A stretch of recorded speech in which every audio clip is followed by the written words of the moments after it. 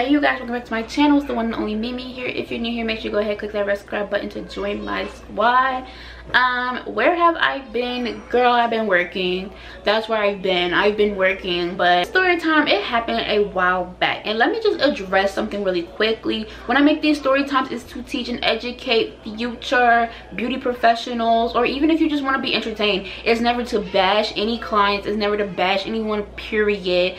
A lot of people had a lot to say in my last video about my first ever Karen client, and it's like you're going so hard for people you don't even know. And at the end of the day, a hairstylist, or if you offer a service, period, we are human, and people forget that we are human. Like, we have feelings, and we're entitled to express our feelings. Like, I don't understand, like, people forget that we're human, that we have real feelings, and that, you know, words hurt. Like, just be a overall genuine nice person to people. Like, respect goes both ways. Like, I am not obligated to do your hair if I've never been paid, if, you know what I'm saying, like, I'm not obligated. It's where I'm at now. I'm very, very, very much picky with who I do their hair, who wants me to do their hair. Like, I might not be the perfect fit for you, and that's okay.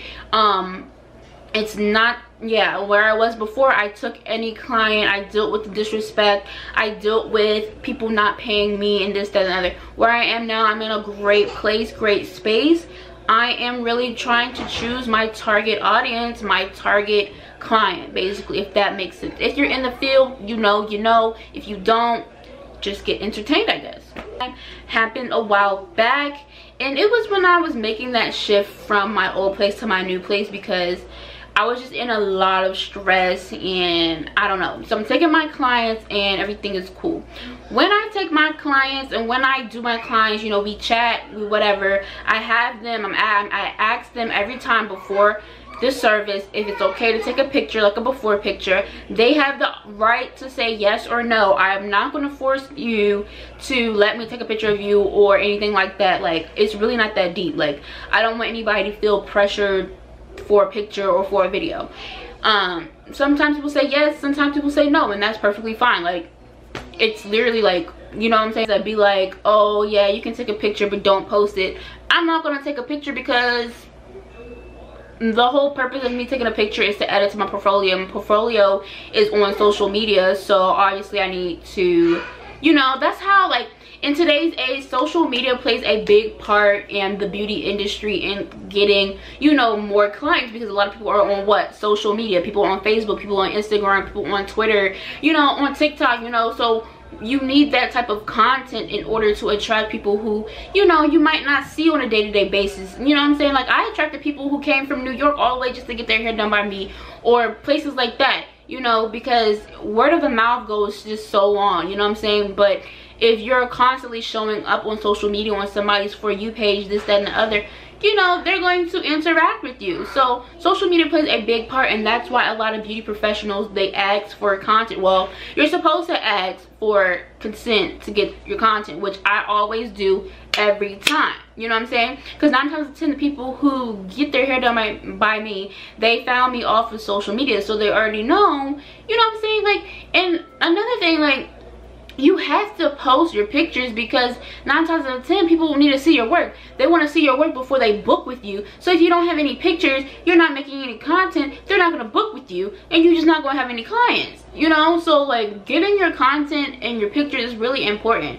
I know sometimes clients get upset or whatever. That's why you ask if you want to take a picture or not. Like, I guarantee you the person's not going to be mad. So I'm doing this person's hair, you know, they found me off of social media, so they know I take pictures.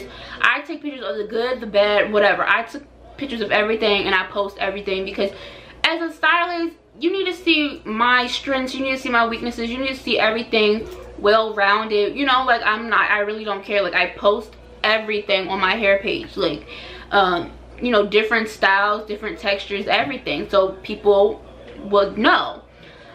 So at the end of this person's service, I gave her like a half a pack down, and I asked her if I could take a picture for my portfolio. She says yes, and I take the picture. You know, she's posing for it, she's smiling for it, you know. So I'm thinking, you know, cool, like, it's good, like, it's good, like, we're cool.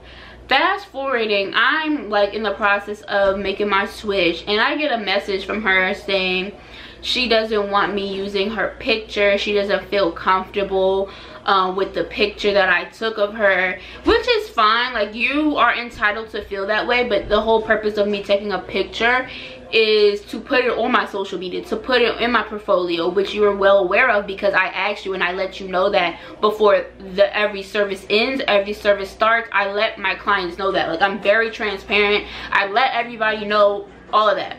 So of course, when she's asked me to go ahead and like to take it down and stuff like that, no problem, take it down, take everything down, and it's no problem. Like, I'm not going to fight you about it. I'm not the one who's going to be weird. You don't want to be on my social media, it's done, you're gone. Like, no problem. Like, I wasn't going to fight her on that, because if she doesn't feel comfortable, she doesn't feel comfortable. Like, I'm not the one to sit up, you know what I'm saying? And like, I have a lot of pictures of that style anyway, but it's just the fact that people really are kind of weird, and I kind of understand that now, because it's like, maybe she felt pressured into saying yes because I was right there, which I don't ever want anybody to feel. Like, voice your opinion, voice your whatever. Like, if you say no, like, it's okay. Like, I'm not going to, you know what I'm saying? Like, I guess because how the beauty industry is, people be feeling so scared to like speak up and say how they actually feel and stuff because of other professionals. But me, like, it's really not that deep. Do you want me to take a picture? Yes or no? Do you want me to post it? Yes or no? Can I post it? Yes or no? Like, it's really not that deep. But to wait like 6 months after that appointment to text me off of some weird stuff, talking about some you don't feel comfortable with you being on my portfolio. What? It's been 6 months. You've been on my portfolio and you were well aware of that. You were smiling, you took a video, you were laughing, all of that. So it's just like, people are really weird when it comes to the beauty industry. Like, I don't get it. In all honesty, like, I can say when I took my break from social media and like everything, like, I was considering taking a break from doing hair. Like, I was losing my love and my passion for doing hair, and that is unheard of for me. Like, everyone started to peep it. Everyone was like, this is something that you always wanted to do and that you had your whole life set on doing. But it's just like, my experiences that I've had and everything, like, it's a lot of self-doubt that you do have, and it's like a lot of, you don't even want to deal with this type of industry because of just the craziness stuff that happens like constantly. Like, this is like the only profession where stuff like this happens, and I was well aware of that before I even got into this field. But it's like, I did think about something else to do, like what my other passions that I like to do, like take a break of just doing people's hair and servicing people's hair, because there was a lot of negativity. And one thing about me, I'm very big on vibes, I'm very big on energy. Like I said, I might not be the right hairstylist for you, and that's okay. Like, I will find you other alternatives that can better assist you better than I can, because I'm very big on energy transfer. Like, I can't have people that have bad vibes, bad energy sitting in my chair, because then it literally attaches, that energy attaches itself to me, and then I feel bad and I feel drawn out, and that's what was happening. Because when I get in that place, it's really hard for me to get out of that. That's why with that being said, it's so important to basically choose the type of clientele that you want. Okay, like, you're not obligated to take anything or anybody that just, you know, sits in your chair. It's very, very, very important so that you can have a peace of mind and you can protect your peace, protect your place, protect your space. Even if you're doing, especially if you're doing hair at home, you need to protect your place. You can't, like, you don't know what's walking through your door. You don't know what type of that person is. Like, protect your place. And I was seeing something on TikTok the other day. It was like, the certain services that you provide and offer to people, that attracts your clientele. And I never really understood what that meant until everything that was happening to me that I realized, you know. And since I made that switch from my own place to like a cold salon, whatever, like, now I'm very aware of my surroundings, aware of my peace and my peace of mind, and I feel a lot better. So again, like, if you don't learn anything from my story times, learn that you need to have confidence in yourself. You need to protect your peace, protect your place.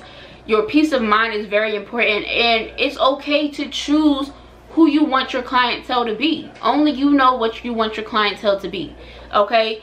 Everything is not about money. It's really about your passion, your craft, and who you want to service, pretty much. It's like, because if you have a good environment and you can provide a good environment for your clients, everything's just gonna go good. Like, honestly, like, that was a story time about how my client contacted me 6 months after her appointment, talking about she felt uncomfortable with me using her on my portfolio. But it's like, I use everyone on my portfolio, always get consent first. So it's just one of those things that you just gotta charge it to the game, pretty much. So if you guys like story times like this, or just miss me in general, go ahead, subscribe to my channel, and I'll see y'all when I see y'all. Bye. Mwah.